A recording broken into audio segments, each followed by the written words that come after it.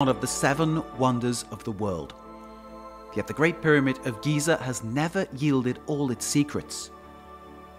No major new structure has been discovered since the Middle Ages. Nobody has ever fathomed how it was built, 4,500 years ago. But in November 2017, the Scan Pyramids team published their findings in Nature magazine. They announced a new major discovery at the very heart of the pyramid. They detected above the Grand Gallery a previously unknown cavity at least 30 meters long. They named it SPBV, Scan Pyramids Big Void.